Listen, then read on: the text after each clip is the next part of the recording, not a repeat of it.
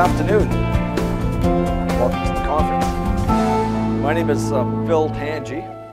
I'm with the Bimose Tribal Council, and I'm a Class 2 wastewater treatment operator, as well as a Class 3 water plant operator. I'm an applied science technologist.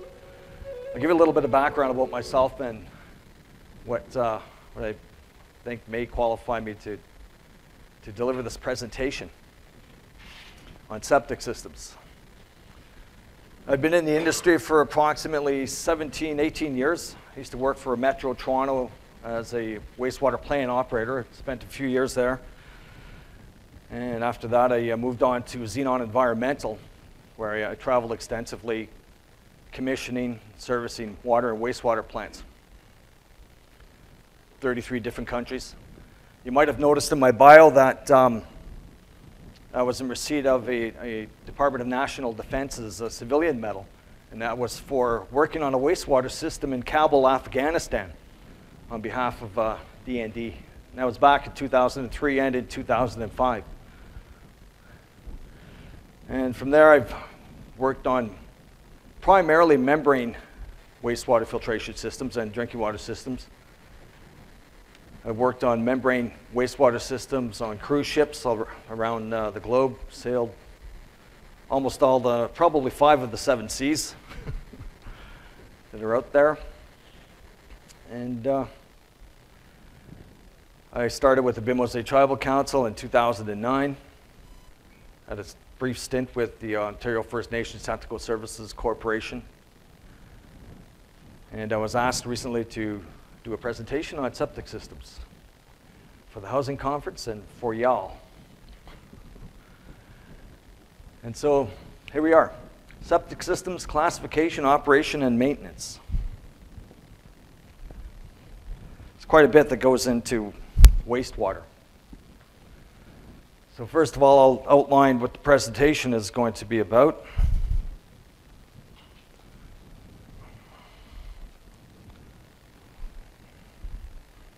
Bear with me while I turn on my clicker here.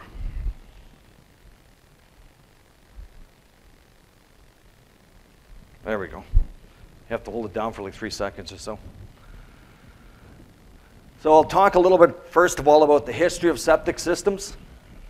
We'll define what wastewater treatment is, the types of septic systems that are out there, and the terminology associated with wastewater and septic systems, as well as classifications of septic systems. I understand that Amy Montgomery from Health Canada, she did a presentation this morning, and I believe she may have covered briefly some of these topics.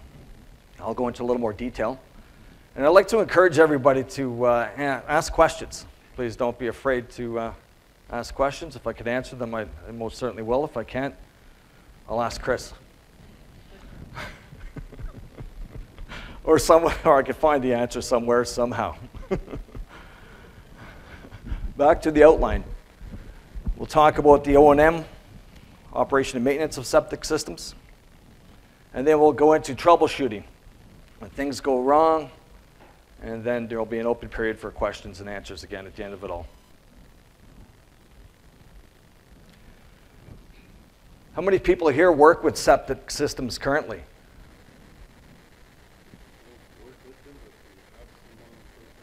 Okay.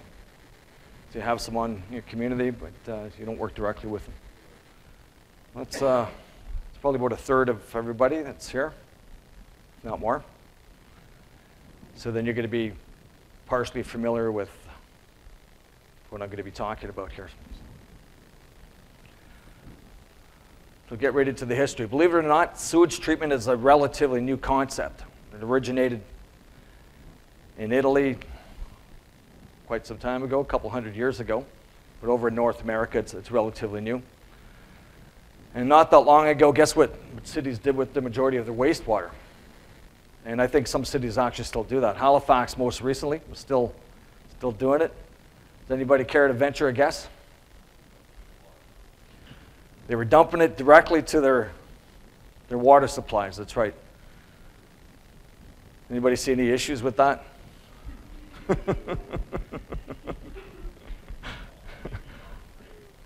Yeah, that's right. Hopefully the water plant intake wasn't downstream of where the sewage was being discharged. Well, it's needless to say there are a lot of issues associated with dumping wastewater directly into surface water bodies, lakes, streams. Any place where your drinking water, raw water supply comes in. Welcome to Septics 101. And here's a couple of photos of discharging into surface water bodies. It's yummy. Now, why do we do it? What's the main concern with wastewater being dumped into your potential drinking water supply? The main concern, does anybody know? Illness, that's right. More specifically, you risk, pardon?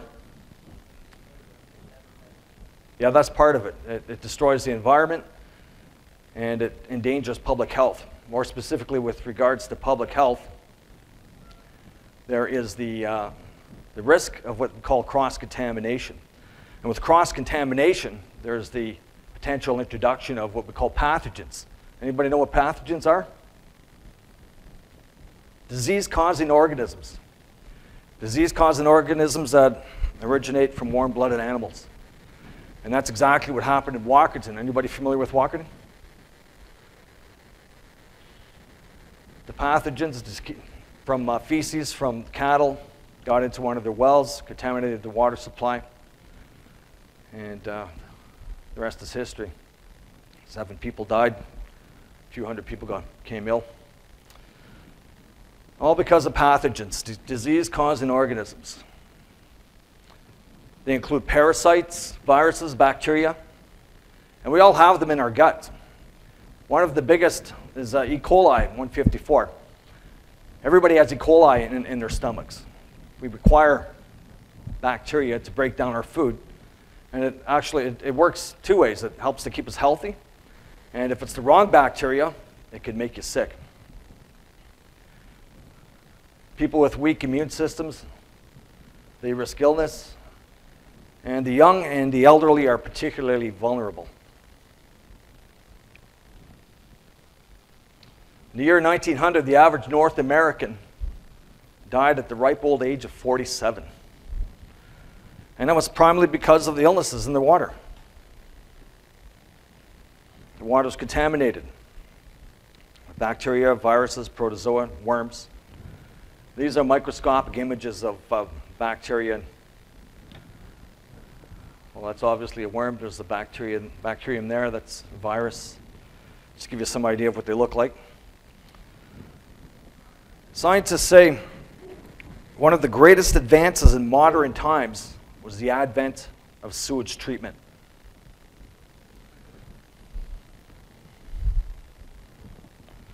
But before we talk about sewage treatment, it's good to understand a little bit about how the water cycle works, because Mother Nature holds the key to just about everything. When we turn to nature for answers, we generally tend to find solutions to our problems. So, understanding the water cycle. That helps to understand why a proper system is important, a proper wastewater treatment system. Water evaporates, comes back down in the form of rain or snow, and it not only recharges lakes, rivers, and oceans, it also infiltrates down through the soil to recharge shallow and deep water tables. And soil, as we all know, acts as a filter, cleaning the supply. And the deeper it goes, the cleaner the water gets. That's why groundwater sources are the most pristine of sources, if it's a true groundwater source. And there are different types of groundwater sources. There's what we call a true groundwater source, once again, and another that we call goodies. A goodie is a groundwater that's under the direct influence of surface water. And that poses problems because there's potential for contamination when you have surface water leaking into your groundwater supply. In the old days, when people built a house, they also needed water and a place to do their business. So here we have a picture of a well and a couple of mock outhouses. One for the roosters, rams and bucks, and hens, ewes, and does.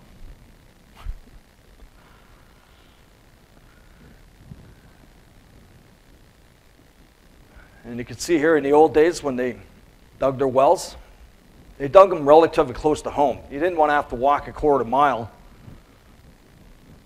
to go and get your water, nor to go and do your business.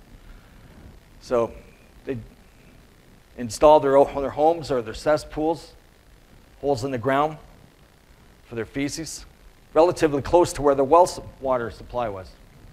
And you can see how over time there'd be contamination, would leach down into the groundwater supply and would potentially contaminate the well.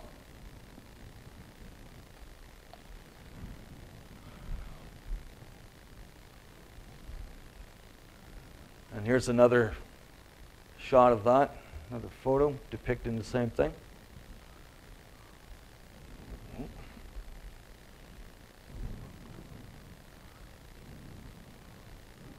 So in the old days, in the early 1900s, the way people used water changed dramatically with the advent of indoor plumbing. What they do is they pipe their wastewater from inside the house and they discharge it to a receiving body of water or directly to a cesspool. And the use of outhouses slowly dwindled away, other than people's cottages and camps and that sort of thing. Older piping systems. People used to draw their water from the wells using buckets, but now we don't have to do that because we have piped water going into our homes. So getting the water to the house was easy. Getting it out posed a real problem back in the old days. Many ran a straight pipe out to a ditch, a river, lake, and as it stands today, there are still quite a few homes that are doing exactly that. What are some of the negatives of older piping systems? Well, there'd be the formation of pools of sewage, which are dangerous to people and animals, once again because of the pathogens, the risk for cross-contamination. There were breeding grounds for mosquitoes. More people have died from mosquito-sprayed disease than all of the wars combined. And sewage is high in nutrients. Nutrients found in human waste, soap, and nutrients in surface water promotes excess plant and algae growth.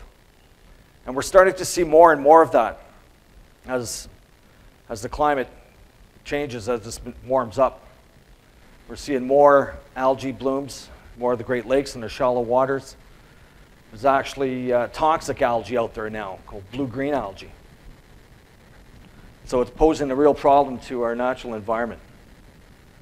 Old wells were rarely decommissioned properly, resulting as a direct conduit to the underground drinking water. And another negative is that they smelt bad.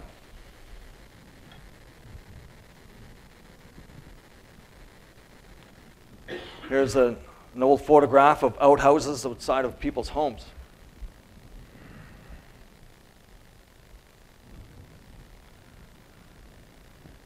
An outhouse is basically a building over a hole in the ground, as we all know. And a hole in the ground is classified as a cesspool. Cesspools are pits dug near a house. Wastewater was flushed into the cesspool where it leached down through the bottom and out through the sidewalls. The deeper the cesspool was, the more wastewater it could handle. So there wasn't a lot of thought that went into processing it and what happened after it left the house. Even today, you ask most people what happens when you flush your toilet, and not everybody knows the answer. The effects of cesspools on surface waters. They're often dug into shallow water tables, and there's that risk of cross-contamination. And they call that a non-point pollution, like runoff Things such as runoff, cross-contamination as a result of cesspools, that's considered non-point pollution. Shallow water tables feed the surface waters.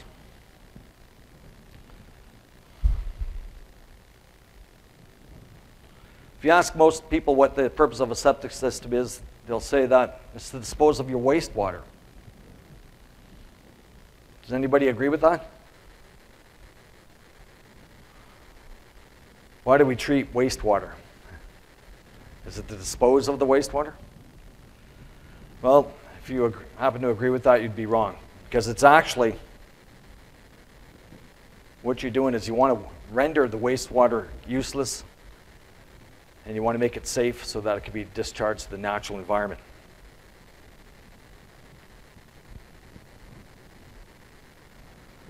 There's been a lot of university research on how to achieve that. Back in the old days, how do we neutralize wastewater? So, according to the research, many community leaders were content to ignore the problem at one time. And they focused entirely on growth. The growth of the population, constructing homes. They believed that it was only a temporary problem because eventually sewage treatment facilities would be built. So they didn't want to address it at the time. However, a few people began to realize that something had to be done sooner than later. And the smarter solution would be to improve their existing systems rather than waiting for wastewater treatment facilities to be built. And as part of that initiative, septic systems came into being.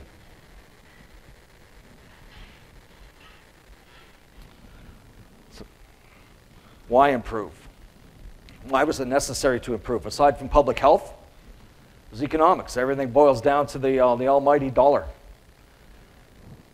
You know, people's tourists, for example, when they went on vacation, they didn't want to go to an area where it smelled bad. They wanted to go to areas that were pristine, that were enjoyable. They wanted to know that the water that they were going to be swimming in, fishing in, was safe, and that the fish they caught, they'd be able to eat. So improving on-site wastewater systems became a priority. Now, some of the ideas that they came up with for improving wastewater treatment, septic systems, were the type of soils that wastewater would flow into, or wastewater effluent. The types of mechanical filters, removing the solids. Bacteria. They discovered that bacteria on the top of soil assisted dramatically in neutralizing nutrients, harmful pathogens in wastewater. Consumptions of parasites and viruses present in excrement. You know, these are all things that they discovered through research and analysis because they were forced to. One of the keys to effective soil management or pathogen elimination on the soil was keeping your soil shallow. Pathogens like to stay up near the surface. They breed, they live up near the surface of the soil. And then Mother Nature came to the rescue. Mother Nature naturally treats animal feces by putting bacteria on the top soil. If you were to pick up a tablespoon of dirt from the yard, you'd find 4 to 5 million bacteria in that one tablespoon of dirt. And bacteria eat harmful, nasty organisms and feces. A septic system harnesses Mother Nature's way of cleaning up after animals by utilizing these bacteria and assisting the treatment process happening just under the surface of the soil. A typical 1970s septic system design, it comprised mainly of two parts. There was a tank, and then there was a drain field. The piping is the transportation conduit for wastewater to travel through to the tank as well as out to the drain field. Tanks what they allowed to have happen was for the solids to settle out. And tanks would also separate the solids, and they would act as a storage component for solids. And they still do today. The typical drain field is a trench or a bed, generally 15 centimeters to 90 centimeters in depth of gravel. Today they're generally made up of plastic pipe, which is placed on top of the gravel. And more gravel is placed over the pipe and covered with a permeable barrier. And that's used to prevent the topsoil from migrating down and clogging up the gravel. Has anybody ever installed a septic system? Or been involved in an installation? There's a few guys.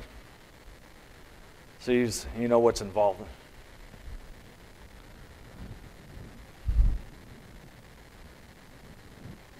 And here's an illustration of an older style septic system.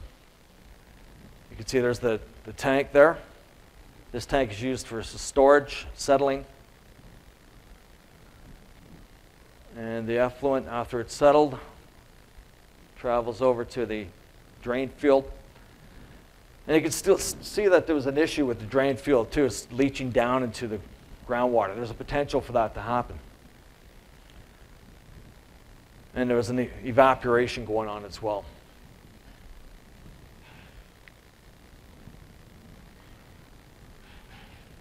What are some of the design limitations for septic systems?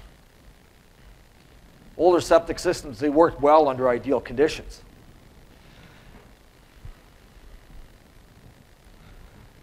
And not all sites were ideal. One of the main concerns or the main determinations of where you're going to build a septic system is the surrounding soil, the elevation, the geographical location.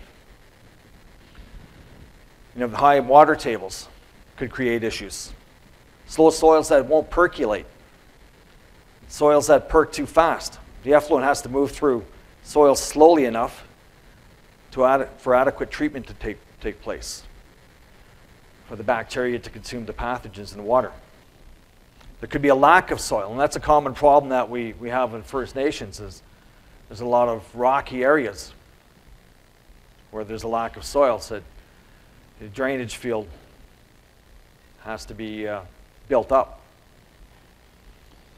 Or there may be nearby bodies of water where more through nutrient removal might be necessary. For example, a water body that's fairly shallow. And through the release of nutrients into that shallow water body and photosynthesis, you're going to get extensive algae growth. So all things to consider.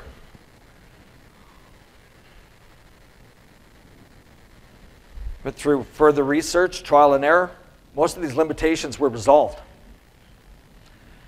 Necessity being the mother of invention, solutions for the problems were developed. The mound system resolved issues such as high water tables, slow perking soils. And the mound system seems to be most prevalent today than one of the more common systems that we see everywhere, not only in First Nations, but everywhere. Different materials are being used for systems. There's sand filters, there's peat filters, aerobic systems that are being used. There's the shallow drip irrigation systems. And there's also constructed wetlands, which provide necessary treatment when the existing site won't do. These are all forms of wastewater treatment, modern wastewater treatment, or what we like to call alternative systems. Some of the negatives with alternative systems is that they tend to cost more than basic systems. However, they're still cheaper than building a wastewater treatment facility. And the hookup fees may be in the thousands of dollars, and new septic systems generally run anywhere from $10,000 to $20,000, and that varies. And septic systems are relatively inexpensive to operate per year. It's cheaper than paying for a wastewater collection tax. What are some of the modern system issues? Many abandoned cesspools were never filled in. And you can see how that could be a problem. You know, if areas might be abandoned, homes abandoned, cesspools, so it all becomes growing in. And people are there hiking, they're out on a nature walk. The cesspool opening might be covered in, they might not even see it, and they'll walk right into it. And it's not a question of whether they're going to collapse. Like, concrete doesn't last forever. It's a matter of when. When will they collapse?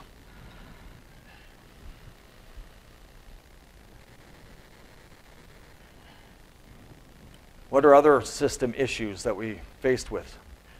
Cesspools still are being used, and they're still waiting for the big pipe, that being the wastewater collection pipe or laterals. If you fall into an active cesspool, your chances of getting out alive could go down considerably.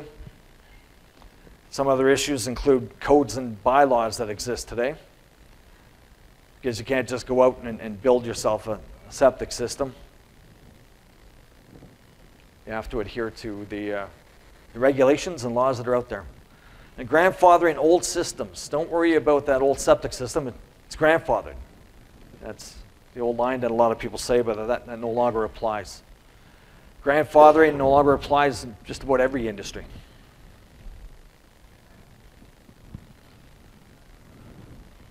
Modern wastewater treatment. As it stands right now, there's over 70 municipal wastewater treatment technologies available today. Not to mention those that are industrial wastewater technologies that are available and agricultural wastewater treatment technologies. Septic systems are just one of those 70. There's conventional wastewater treatment, there's membrane bioreactors, rotating biological contactors. Just Google it, you'll see there's several.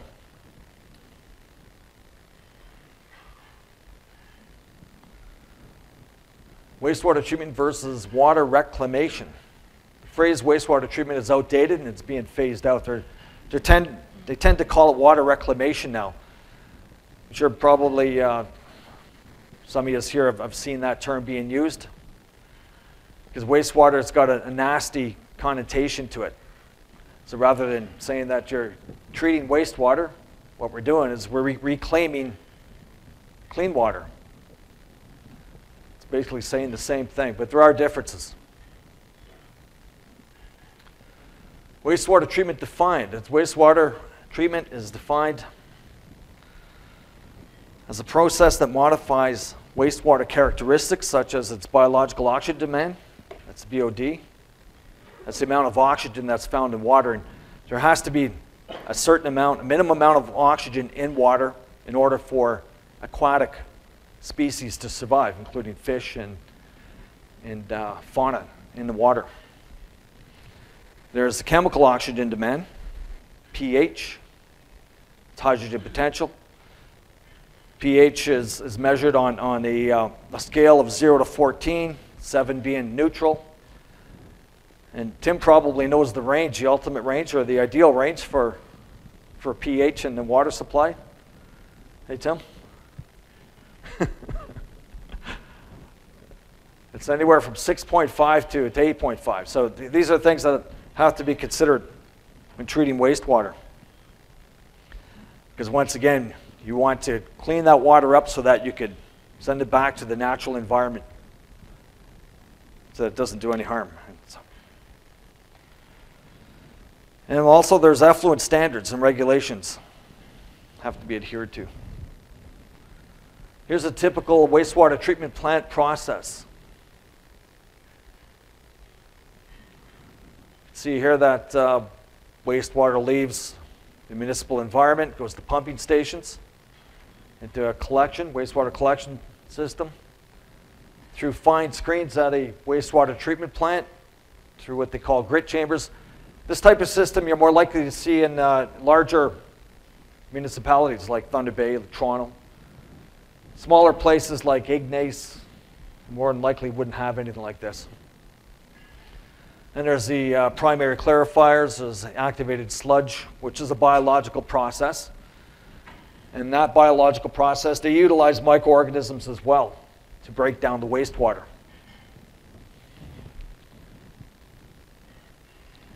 There's secondary clarifiers, nitrification, nitrification and denitrification.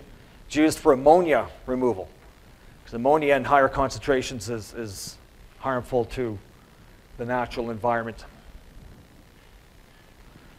And this one here, they show that ultraviolet disinfection prior to sending it back to the river. So even wastewater plants utilize disinfection.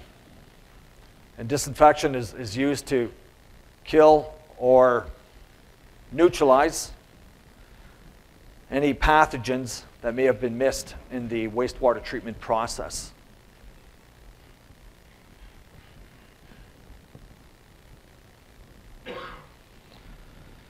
In Canada, there's approximately 28,800 Section 95 homes on reserves. They're band owned and operated. Many homes are privately owned. Some homes are connected to wastewater collection systems, which send their municipal wastewater to wastewater treatment plants. Some homes, that's where the treatment plants are available. Some homes, though, have septic systems, as we all know. Individual septic systems where they are the sole domestic wastewater contributor. And some homes will discharge their wastewater to a communal septic system, which are those with more than one home discharging the wastewater to a common system.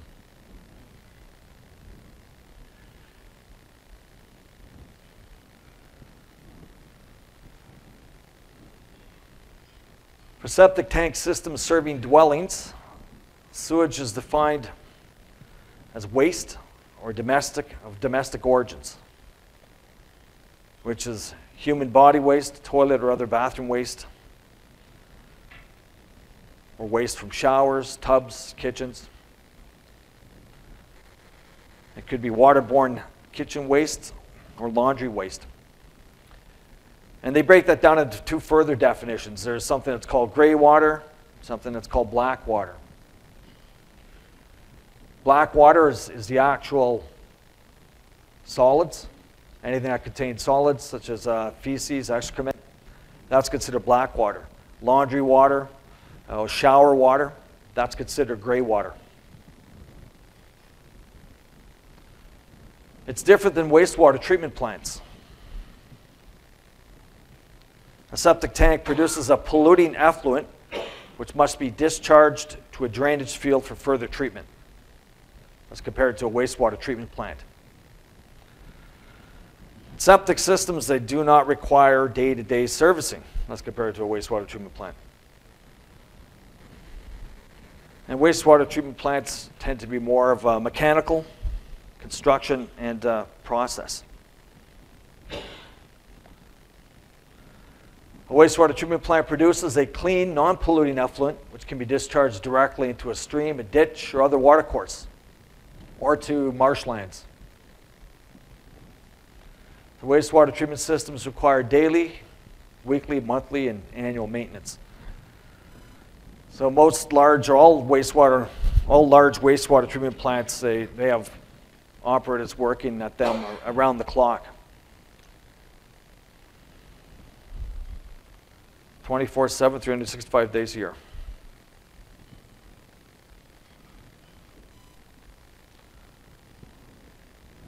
This is a typical septic system layout.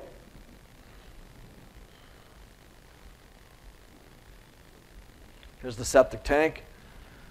Flush the toilet, and waste flows into the septic tank, where it settles out, it separates. And the effluent, or the supernatant, that's the clear part of the water that, where you've got the solids that settle to the bottom, and clears, the top part of it is more of a supernatant, they call it. It's more of a clear water. It travels to the leaching bed for further treatment. It flows into the leaching bed, and the leaching bed, that's where the pathogenic organisms are broken down by the soil.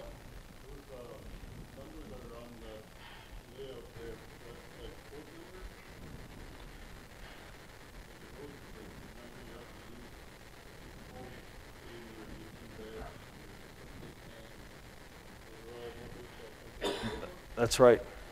Yeah. You know, these are the minimum requirements for distances when you're installing a septic system.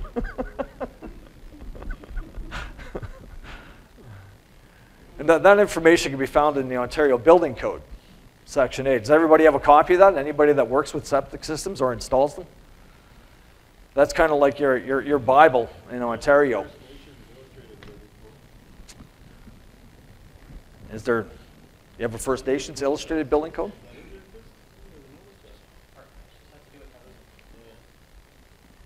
It's just Section 8 of the Ontario Building Code that outlines the requirements for septic systems.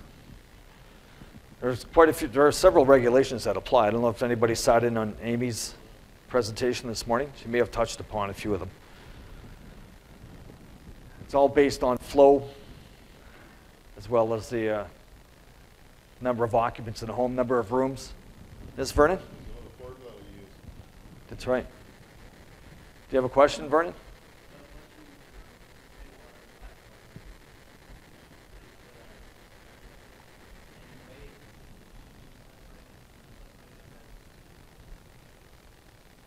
If you separated the two streams? Well, that's being done in the septic tank. So when you say separate it, do you mean have a separate tank for gray water only, and then a separate tank for black water? Not necessarily. There wouldn't really be any difference to that, other than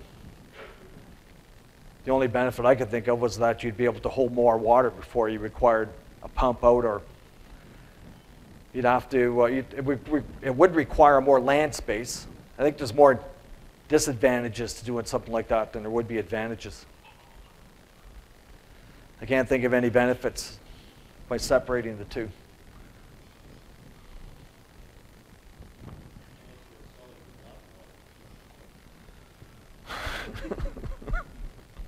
Yeah, unless you were selling the black water for something. Yeah, that's what they do with solids. Well, they already are, actually. A lot of, wastewater is just water reclamation once again, and this is what's happening right now on the planet as we speak. They're actually treating wastewater and turning it into potable water supplies in some countries. That's going on as we speak. Because water can neither be created nor destroyed. We do not have an infinite source of water. We have a finite source of water. So as the population grows, and we're well over 7 billion people on the planet now, coming up to 7.5 billion, as that grows, we're not making any more water. You can't. So we all have to share that water as the population grows. So they're coming up with alternative solutions to treating wastewater to make it potable. And that's going on. Not in North America yet. South America it's happening. But what we are doing in North America, places like Georgia. I worked on a job down in Pooler, Georgia, just not too far from Atlanta. It was a wastewater membrane bioreactor where they treated municipal wastewater, and then with that effluent, they were selling it to golf courses. They were reclaiming it. It's big business. It just takes a little further treatment. You can make that water potable. And that, like I say, it's happening in places like South America.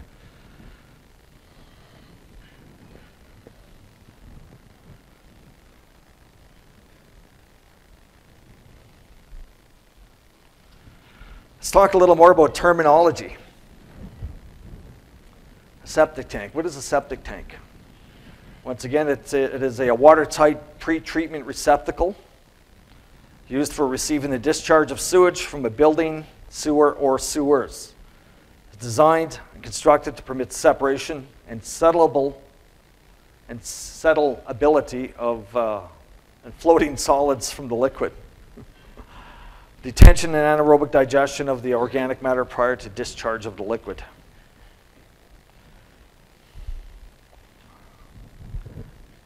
What's a drain field? specifically a conventional drain field. It's a bed or a seepage bed or a leach field. It's an area in which perforated piping is laid in drain, rock-packed trenches or excavations. It's the same as seepage beds. And it's for the purpose of distributing, you're trying to evenly distribute the effluent from a wastewater treatment unit.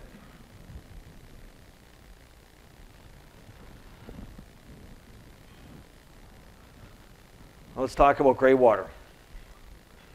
It's that portion of the wastewater stream that originates in sinks, tubs, showers. Just a quick little recap. And black water, or septage, as it's also known as, that's the waste carried off by the toilet and urinal.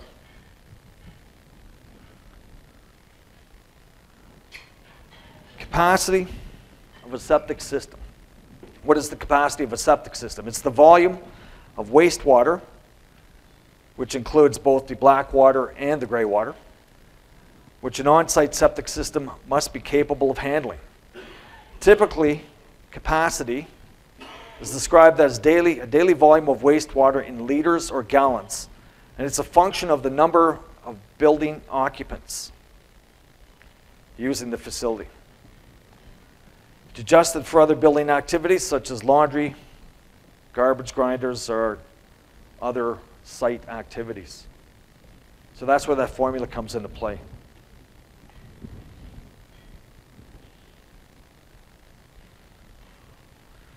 Centralized septic systems, what are they?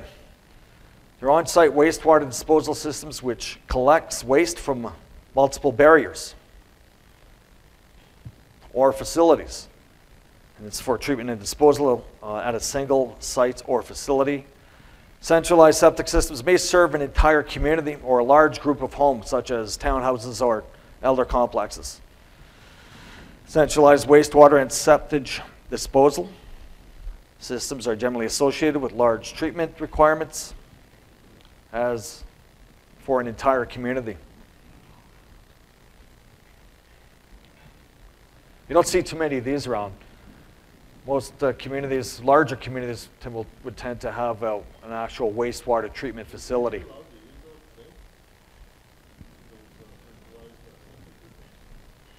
Sure.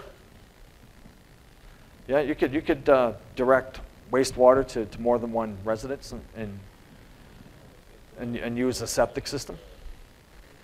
More, I think as it applies today, it's more. You'll have clusters of septic systems in a community. You might have, the one cluster will treat waste from 5 homes, and there'll be another cluster that'll treat it from 6 or 7 homes, and then another one that'll treat it from 3 or 4. I think that's more common than a centralized system that would treat an entire community. With a septic system, that is. And anything at over 5 homes, ANDC actually does fund anything with 5 or more homes.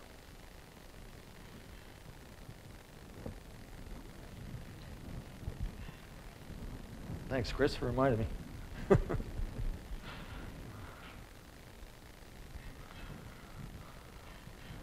Cluster septic systems.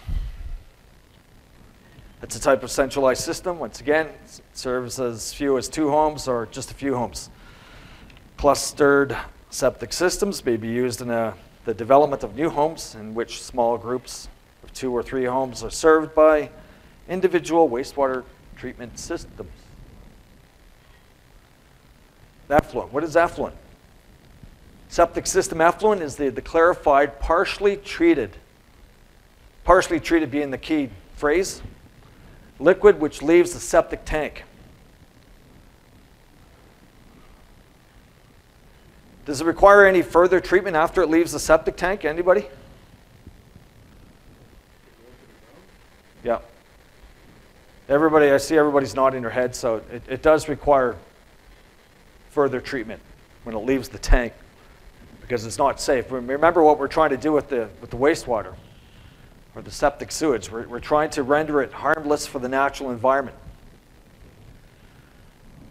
And just coming out of the septic tank doesn't do it. It has to go to a drain field and into the soil, where the bacteria and organisms in the soil eat up the harmful bacteria and viruses. Large solids have been separated by settlement, by floating, to coagulate into grease and scum, or by filtration or other methods. Septic effluent moves out of a septic treatment tank into an absorption system or other effluent treatment system for further treatment and ultimate disposal or discharge to the environment. The most common being a drain field. Grinder pumps.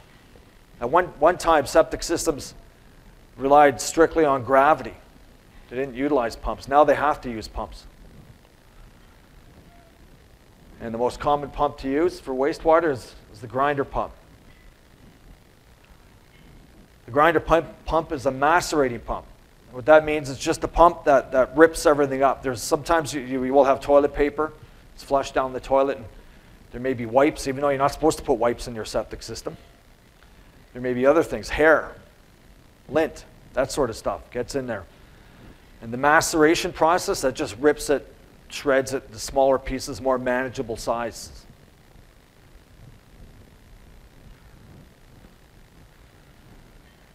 They're capable of grinding up sewage, and including the solid waste.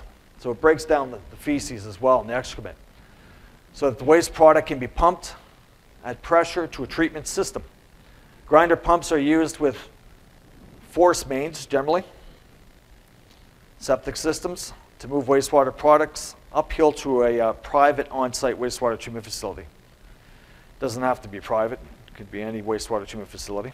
Or in larger installations to move sewage or black water or waste products to a centralized treatment facility.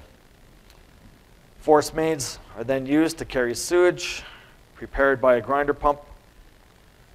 Will generally be at a smaller diameter than waste lines, which work by gravity. So when it's pumped to another tank, they call that a sewage pumping station. That is more common with actual wastewater treatment facilities or wastewater treatment plants, and not so much septic systems. Generally with septic systems, you'll have a second tank. There'll be a grinder pump in there. It'll just transfer the effluent into another tank, and from there it overflows into your drain field. Infiltration. Infiltration is the flow or the movement of water into the intersections or the pores of a soil through the soil interface. Infiltrative surface. In drain fields, the drain rock, original soil interface at the bottom of the trench, that's an infiltrative surface. In the mound systems, the gravel, mound, sand, and the sand original soil interfaces, it's considered the infiltrative surface. In sand-lined trenches or beds, sand filters, the gravel sand interface and the sand original soil interface at the bottom of the trench or the bed, it's considered the infiltrative surface.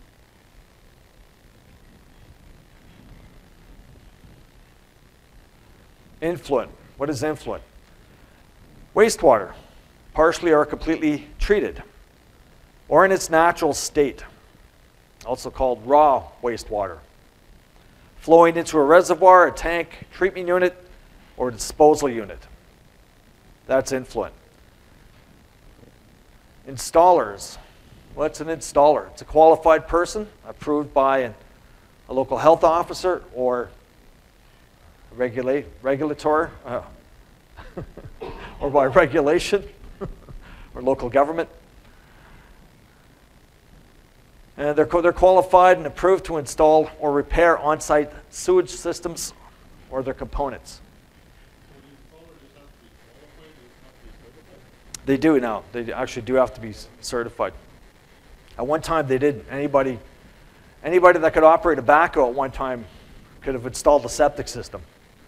But now they have to be certified. And that's one of the good things about regulations being brought up to date. Yeah. Yeah, somebody to point at. Yeah, that's right. Well, that's one of the things, I guess.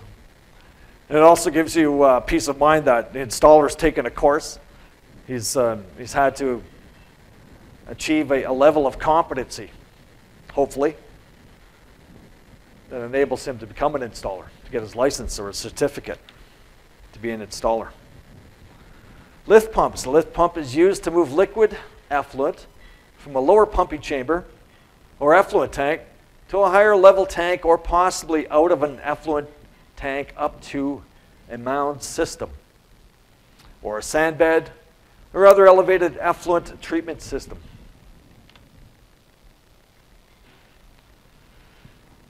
The sand mound. It's a disposal component in which a specific sand media is placed above the ground surface. After the ground surface has been properly prepared, the effluent from effluent form, it's an effluent form, a treatment component is discharged into a bed above the sand.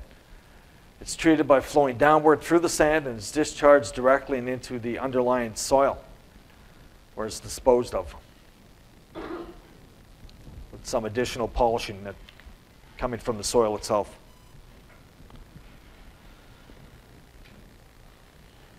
The three main types of septic systems today. The broad types of septic systems, they include conventional gravity systems, mound systems, and advanced treatment systems. And we briefly touched upon some of these thus far in this presentation. Anybody have any idea what the most common might be?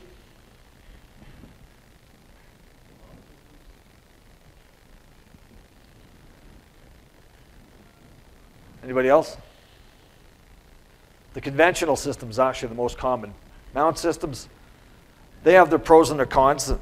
You know, if money was no object, then mound systems would probably be more of those than anything else, because they seem to, you could bring in your soil, the exact type of soil that you need that's going to break down the organisms. So you could just hand pick that.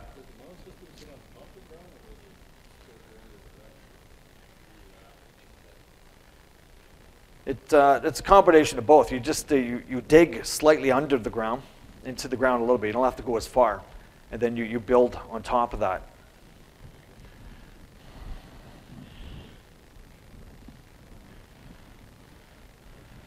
Conventional septic systems are the most common. They're also referred to as tile bed systems, or leaching bed systems, or leaching fields. And there's an example of each. It's one under construction.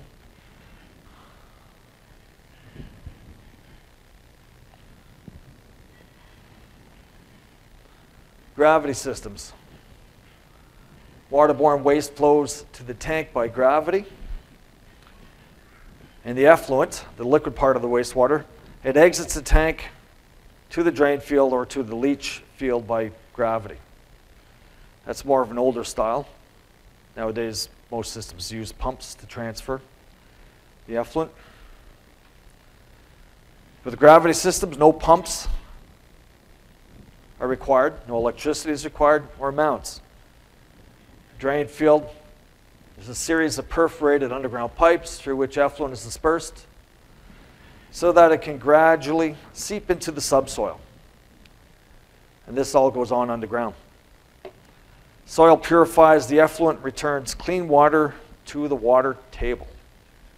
This is exciting stuff, isn't it? I don't see anybody sleeping yet, though. That's good. Only in staff meetings, yeah. Here's an example of a mound system. They're large, man-made, above-ground mounds of sand and gravel. They're installed when conventional drain fields won't be adequate.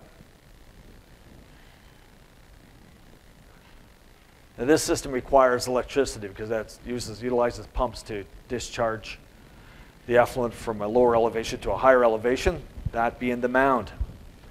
Anybody have any idea where a mount system is more advantageous, or you might even need a mount system, and that's the only type of system that you could use?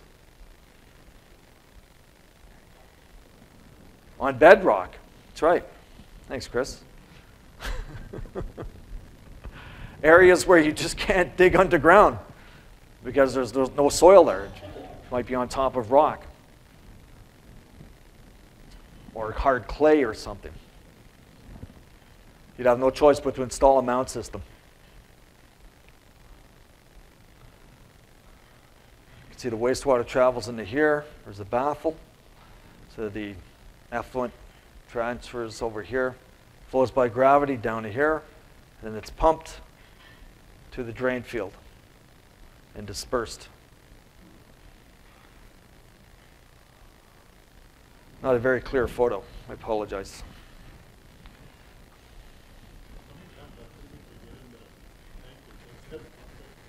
No, you'd have an access point. There's an access hatch here. You'd probably have a chain or cable hooked up to the pump so you could pull it out. Yeah.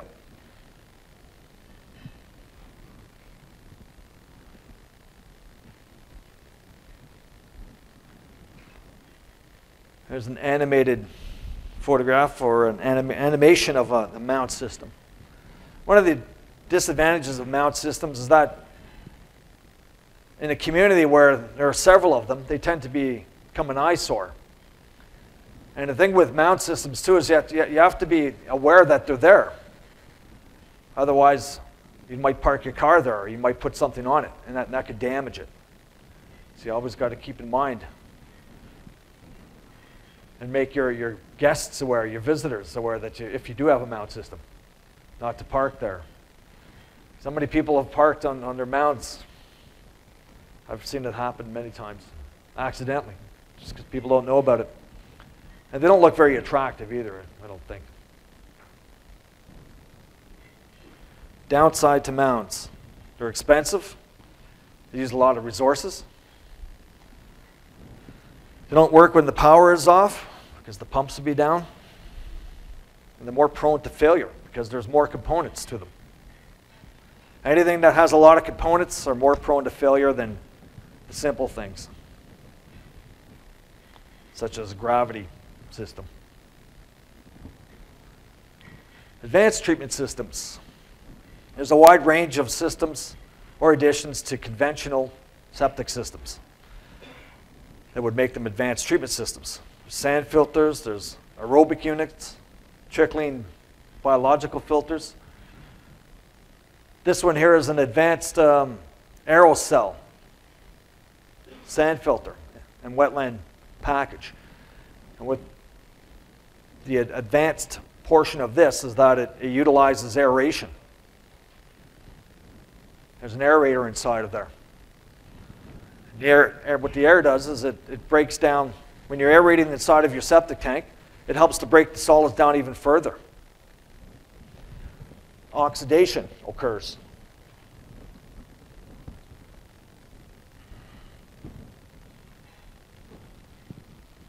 Here's an example of another advanced treatment system. This one incorporates a treatment step between the solid separation and the final dispersal of the effluent. It has pumps, timers, floats. They're used to control the flow of the wastewater from one compartment of the system to the next. And you can see the more components you have to a system, more likely that one of them may fail.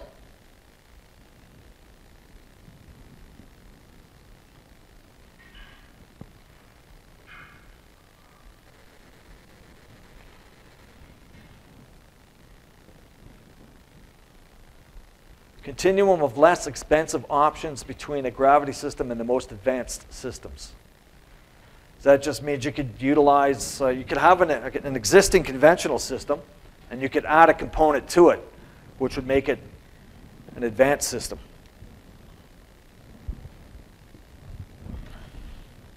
If something goes wrong with a gravity system, it doesn't mean you have to automatically go to a mount or a high-tech replacement. You could keep that system and just add to it. There are steps that can be taken to fix a gravity system without paying big bucks to replace it. Anybody have any questions? Who? Oh, Vernon.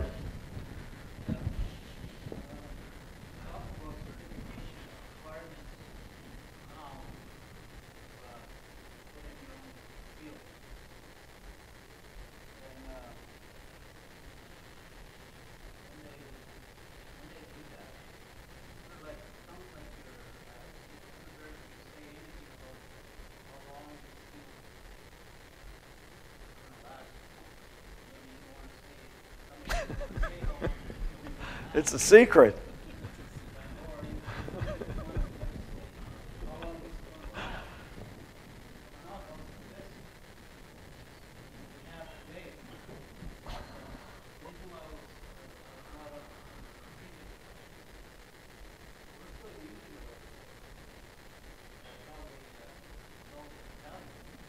As long as they're working, you know? As long as they're working, then there's nothing wrong with that.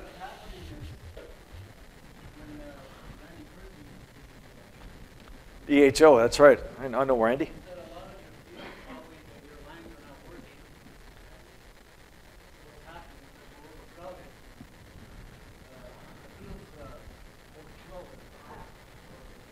Right.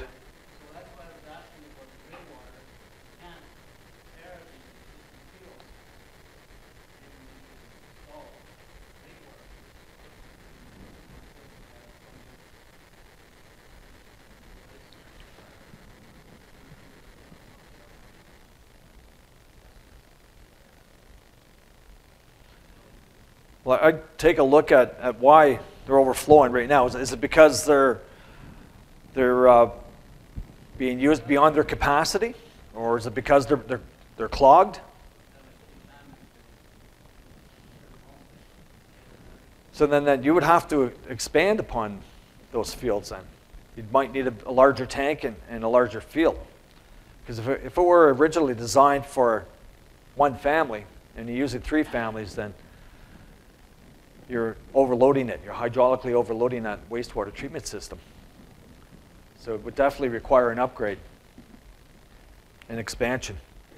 So for your university days, have you ever talked about how long these substitutes last? Oh, they vary. Most wastewater treatment systems, including septic systems, are designed to last 20 years. Some will last longer, some won't last as long. It all boils down to operation and maintenance, how well you take care of it too. And we'll touch upon that. You've installed systems before. To your knowledge, do you know of any systems that have lasted up to 20 years or beyond 20 years? Quite a few. So, and they're working well? And they're over 20 years old? Yeah, as long as you're not overloading it, that's right. So they're designed for 20 years, but you might get 30 or 40 out of them. Or you may only get 10. Depends on the maintenance and the load. If you're overloading it, and you know there's nothing you can do. If it can't accommodate the size of the load, you're going to end up with contamination. The other thing they could do is on the end of your field, I think it's actually part of the regulations now to do it, is beyond the pipes, you have a certain amount of this sand, so it has more of a leaching area. Right. I know a lot of systems too right now, they allow extra space when they're installing a new system, a septic field or drain field. They allow extra space for future expansion and for such things as this gentleman here just indicated. So it'll seep into the drain field, but that drain field is larger than normal size, so you've got that more surface area which will further treat that effluent going into the drain field. But on average, I would say 20 years, Vernon, is life expectancy. And I never went to university, sorry. Only college.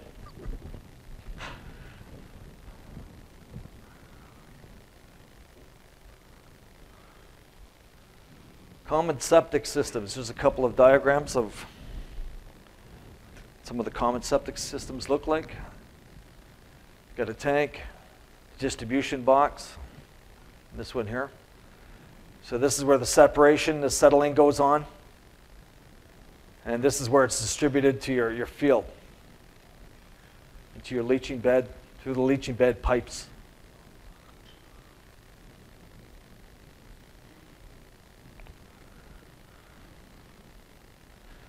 Now let's talk a little bit about some of the laws and regulations that apply.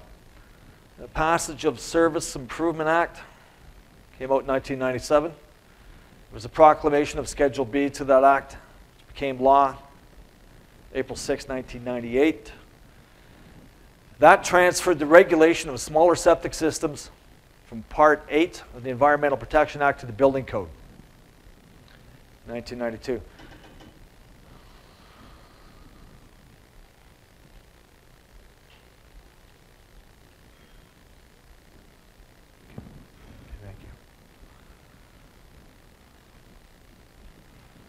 Unreserved wastewater treatment systems are designed and operated in accordance with the Ontario Building Code specifications today. Any new ones that are constructed will follow the Ontario Building Code specifications. There's wastewater system effluent regulations, which were developed under the Fisheries Act in 2010. They're designed to protect receiving bodies of water, and they apply mainly to systems that discharge in excess of 100 cubic meters of wastewater per day, or effluent per day, which is 100,000 liters. You won't find too many septic systems, if any, that are capable of treating that type of demand. Canada and other applicable provincial or territorial requirements may apply. And as always, the most stringent regs are the ones that govern. That applies to water. It applies to everything. Water, wastewater, you name it. The Ontario Building Code has been revised. Part 8 regulates the installation and operation of septic systems. Wastewater system effluent regulations. Oh, sorry. The smaller septic systems have a design flow of less than 10,000 liters a day. It's 10 cubic meters a day. The system is located wholly on the lot and the building, lot of the building which the system serves.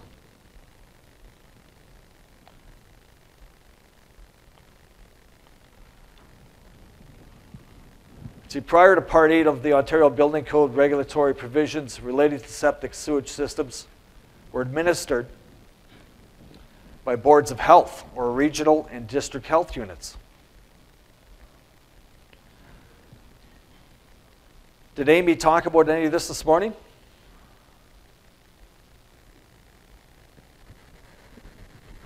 I missed her presentation. It's also previously enforced by the boards of health of the regional and district health units. Today, municipal chief building officials and their inspection enforce the regulation. They're inspectors.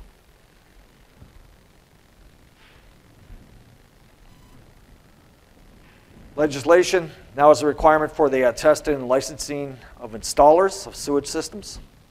So you have to be licensed to be an installer. Prior to the enactment of the new provision in Part 2 of the Building Code, there wasn't any requirement. So anybody could have installed a system. Anybody that knew how to operate a backhoe.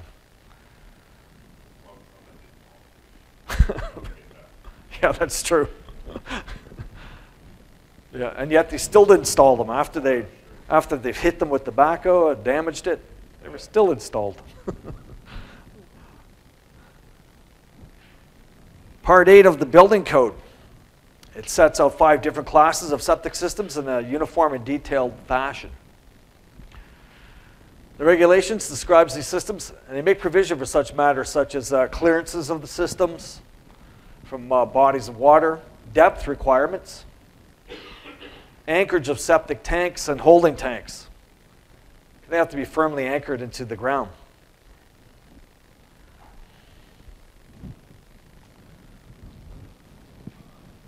There are new requirements for training of inspectors that are outlined, plus requirements for the testing and licensing of installers, once again, and a more regulated regime to govern septic systems under the building code, which provides greater protection for ground and surface waters for the natural environment, more so now than ever before.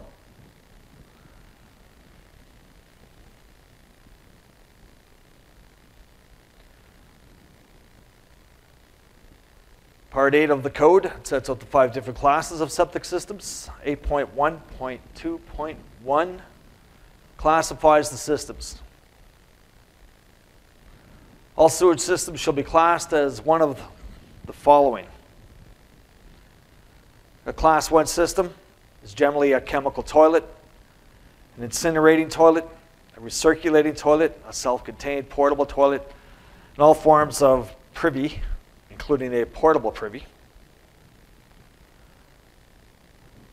an earth pit privy, a pale privy, a privy vault, and a composting toilet type of system. Do you like the word privy? Class 2s are generally associated with grey water systems. Class 3s are cesspools, deal with cesspools. 4s, Class 4, that's one of the more common types of systems. That's a classification that we see more so in First Nations than anything else, are the Class 4s. Those are the ones that regulate septic tanks and leaching beds. Or a Class 5 system that requires or uses a holding tank for the retention of hauled sewage at the site where it's produced prior to the collection by a hauled sewage system. So that's where you'd have your septic truck going in. So a Class 5 system is just a tank where it's a holding tank. That's it. There is no drain field associated with it.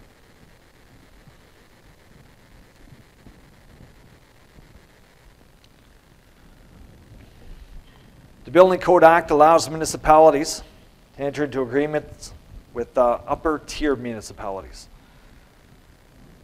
So you could have municipal transfer agreements with a First Nation and a community. For example, there's Tangie. Does anybody know where Tangie is? It's a Mohawk community just outside of, where is it? I think it's just outside of Belleville, Ontario. It's in southern Ontario.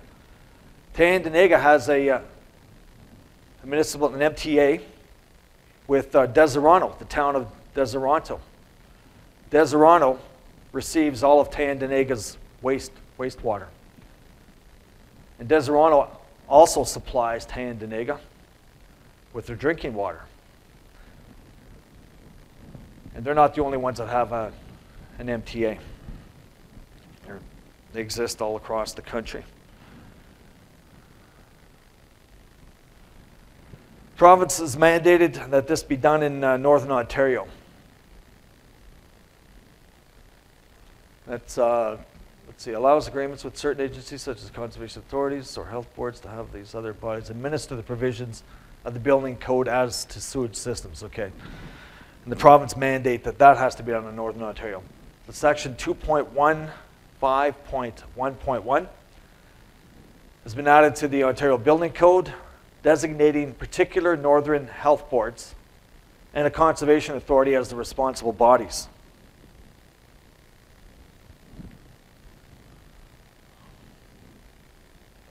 So what do we need to know when operating and maintaining septic systems? The way you treat your septic system will influence how long it's going to last and how well it works.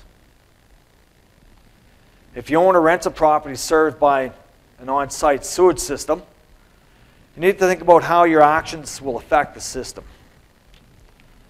You need to be careful about what substances you flush down the toilet or the drain.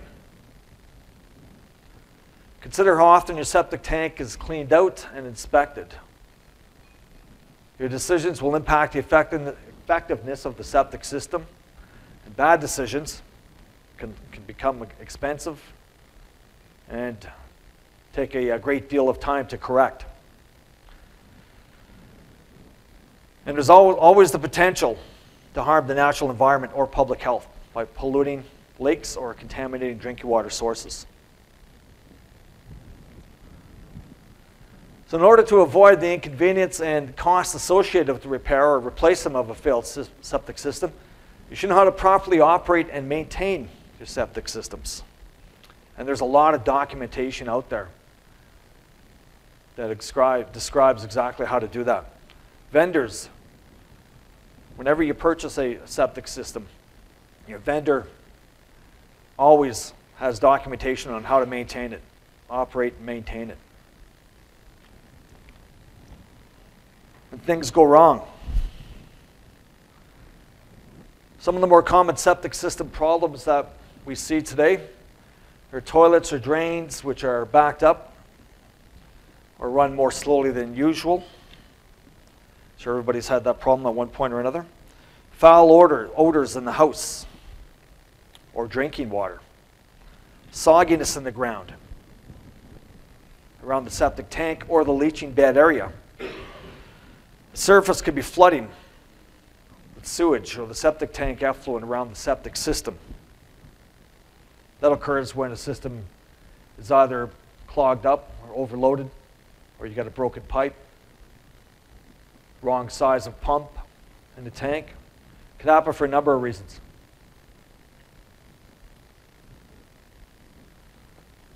Activated alarm signals, lights or bells on special treatment units. They'll bring attention to the fact that there's something wrong. It's always important to keep your alarms working properly, especially your lights and your bells and whistles. Dosing pumps. Sometimes they'll run constantly or not at all. That's always a problem.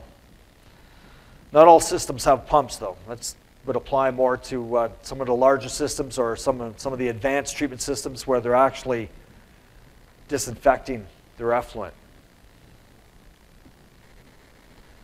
Unusually green or thick grass growing around your leaching bed area. That could be an indication that there's an issue. Significant algae growth in or around the nearby lakes or water bodies, another indication. High levels of nitrates, bacteria, or other contaminants in the well water could be another indication that there's a problem with your septic system. Yes?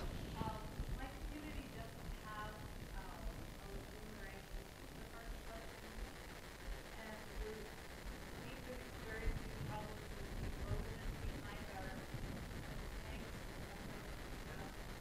there is and we're just not getting any profits or even from when we're trying to upgrade these things, we don't get any cooperation from the government. We're trying to figure out how to get more advocacy for this is actually getting to be a real public health when you have raw sewage behind your houses and open your windows during the day in the summertime. Children playing in the backyards. It's something that you have to be very careful of where the children are playing. Yeah, you don't want them falling into a cesspool or into a sewage pool or anything like that. That's very dangerous, Like what by all means. do to make do with what we've got, or is there anything? There's always something that can be done. It's just a matter of rattling the right cages. What does your EHO say about it? Well, the EHO has been in communities for 6 years. You're kidding. Well, that's a problem right there. You got to get your EHO in there or somebody from Health Canada department, because that's definitely a health issue. If they're made aware of that and they come in, they see that, they could be your strongest advocate for obtaining funding to take corrective action. So I'd start with them. And I mean, It almost boils down to it too. If it is a health threat, and God forbid, you don't want to wait until somebody becomes injured. You can always go to the media, have somebody come in and do a report on it. You know, nothing speaks louder than a front page announcement saying that there's issues. Well, yeah, like, was it last year, last summer? No, the summer before that. It was actually deep enough that the raw sewage was deep enough that I was concerned that a child was drowning. Wow. And that's terrible. Which community are you from? Wallowwood in Northwest Ontario. Wow. Is that a remote? Do you have to fly in there? Floatplane access on that. Wow. Yeah, I'd be talking to you. Who is your EHO? Is it the EHO out of Kenora? Sioux Lookout. Oh, that's Kevin Lundstrom?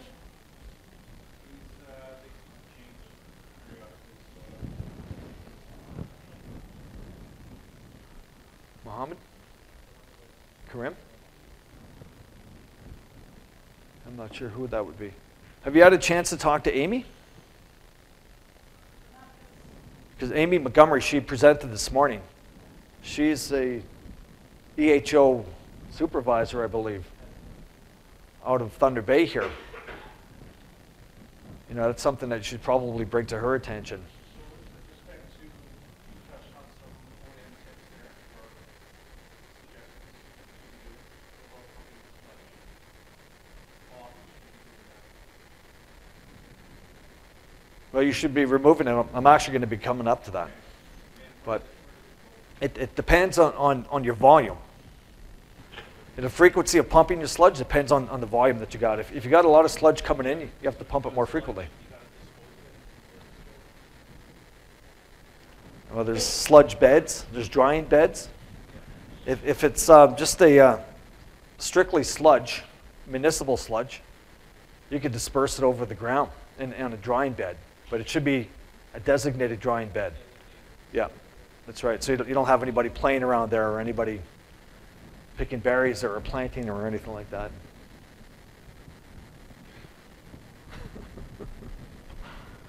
But we'll be touching upon that here very shortly. Wow.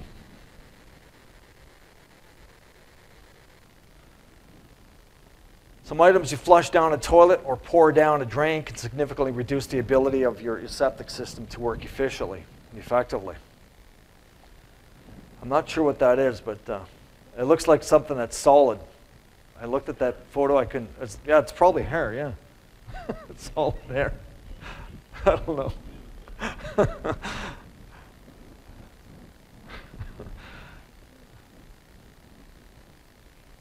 Toilets and drains are not garbage cans, as we all know. Harmful chemicals and substances will kill bacteria and render a septic system useless. And having to have your system pumped out. Because how do you think chemicals would harm the system? It would kill the bacteria. If you don't have the bacteria, then the bacteria is not going to break down the harmful organisms or the pathogens in your wastewater. How would you know the bacteria died? How would you know? It might be a foul smell. You know, a system that's working well doesn't smell bad. It might be a bit of a musty smell. But if it's starting to smell really bad, you notice that your septic system smells bad, then that's not right. There's something wrong. The bacteria die. When you get the bacteria. You have to grow them again. And that could take several weeks. So you'd have to, chances are you'll have a lot of the dead bacteria bugs in your tank. They would settle down to the bottom. So ideally what you'd want to do is clean out that tank, get rid of all the dead bacteria that's in there, microorganisms, and start over. And the way you start over is you just introduce wastewater and you just let it go. And it takes a few weeks before the bacteria. Well, you could stimulate growth There are products out there that'll allow you to stimulate bacteria growth and make it happen quicker if you had access to that. There's a lot of products out there, actually. It's not just one. There's several vendors.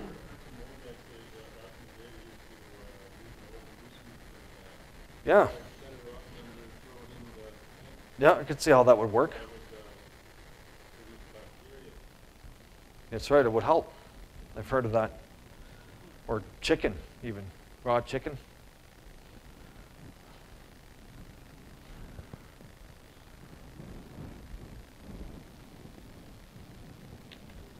Septic systems are not garbage cans. Bulky or hard to break down products can clog pipes.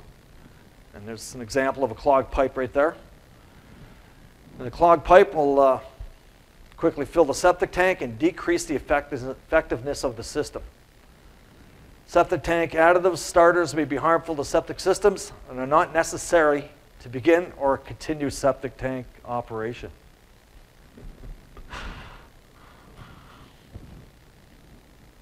Some things you should never do with your septic system. Never put the following items or substances into a septic system. Fats, oils, and greases. Moose fats, oil, and greases. Deer or wildlife sort of stuff. And that's because it could clog the system. Yeah. Gasoline, antifreeze. That'll kill off your bacteria. Varnishes, paints, and solvents. That'll kill off your bacteria. Anything with any chemical component to it. Caustic drain and toilet bowl cleaners. Photographic solutions, bleaches, pesticides. Anything with a chemical in it can kill off your bacteria.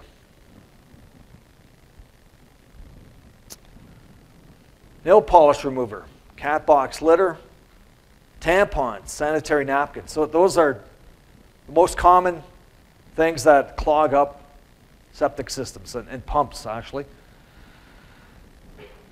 I've seen more problems with tampons and handy wipes too, clogging up pumps. Anybody that's had to pull out a pump just to pull out a handy wipe, they know the anguish, and it's a pain in the ass when it's minus 30 below outside and you have to go to someone's place. Okay, how much time do I have? 5 minutes? Okay. Diapers, paper towels, facial tissues, condoms, plastics, coffee grounds, eggshells, other kitchen waste, or even cigarette filters are all bad for your septic systems. And a lot of these things, too, are organic in nature. You can compost them. Use your compost, spread it across your field or your garden. The compost, as we all know, is full of nutrients that are great for plants. Tips on maintaining your septic systems. Conserve water. Always try to conserve water and reduce waste flow into the system by installing water-saving fixtures and plumbing fixtures. They've got the half-flow toilets out there now.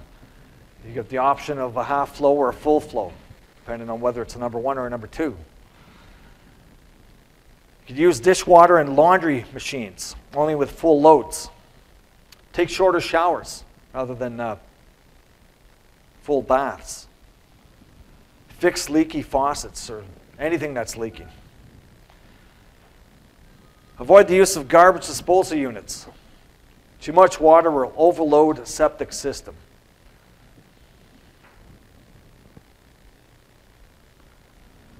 More tips on taking care of your system.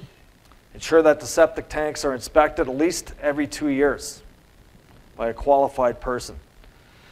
And pump tanks at least every 3 to 5 years or sooner, depending on frequency, which depends on the size of the tank, the size of the home, the number of occupants in the home, number of rooms, on basically the hydraulic load for your wastewater treatment system.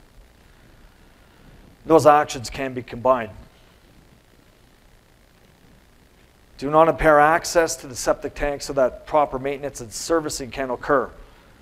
So you want to, at all times, be able to access your septic tanks. Reduce the use of phosphate-based detergents, soaps, and cleaners. That's to minimize algae growth in nearby lakes and rivers. And as we've all heard, and some of us know, phosphates can impair water quality and fish habitat. And this concludes my presentation. Thank you all. Miigwech. Anybody have any questions? Yes, you at the back. How would you manage to spread that out? Didn't you notice I was talking very slowly? That's how. Oh.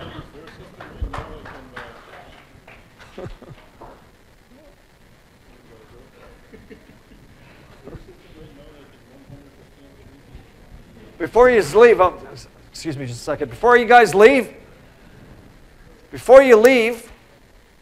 we have a prize for you. Somebody's chair has something underneath it that says winner, winner. Take a look under your chair. If you're the winner, you get to take home this fine Katie and Tire product. Mastercraft Maxima screwdriver set. Is there a winner in the house?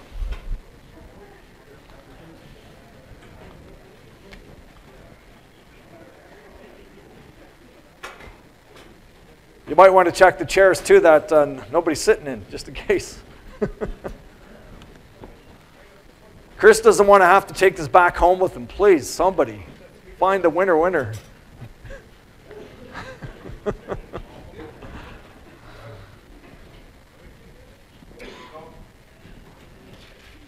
There we go. Winner, chicken dinner. Oh. Woohoo. Congratulations. Thank you. You're welcome.